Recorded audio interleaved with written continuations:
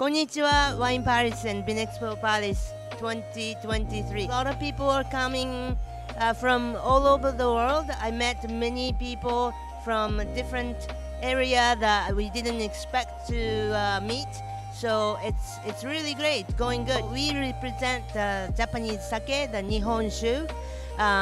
In last 10 years, it's been developed or brought it out and talked about more and more, and we're so happy about it. The future of the Japanese sake industry, it's bright, it's great. We just started putting it in to the different market, and hopefully the more and more market will start noticing about the Japanese sake, Nihonshu, and we'll have our producers. We have 16 different sake producers today, and I hope they can find importers from many countries. We decided to come to Wine Palace.